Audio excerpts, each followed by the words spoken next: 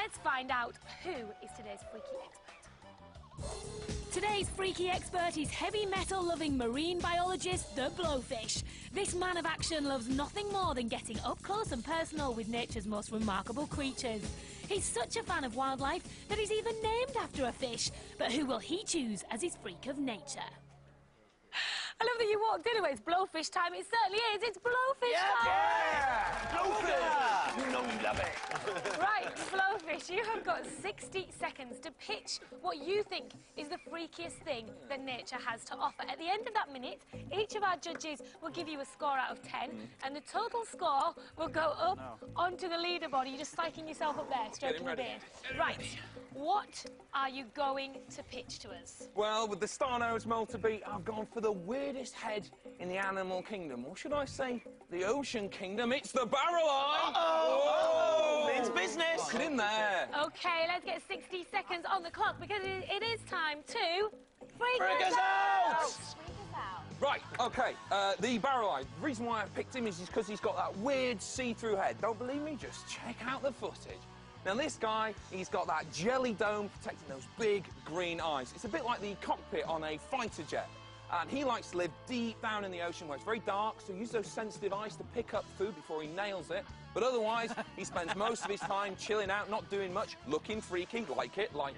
But the reason why he's got that protective dome is he's a bit of a thief.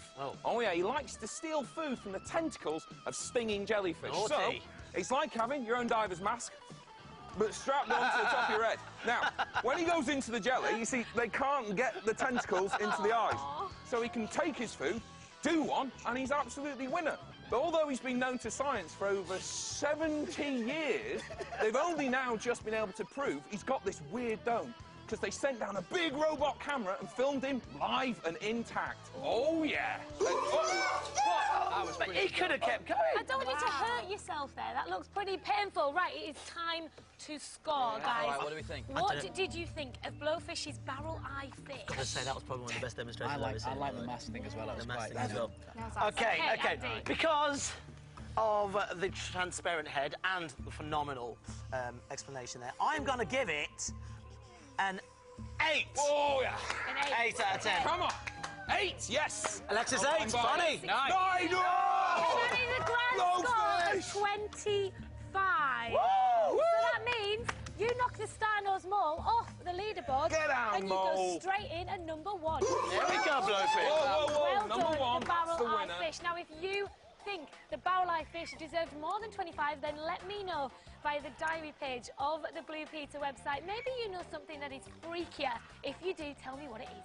So how long will Blowfish stay at number 1 next time? Mike Dilger's going to be here. He's from The One Show, and he's going to be talking to us about his freak of nature.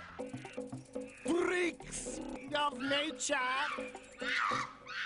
OK, from freaks to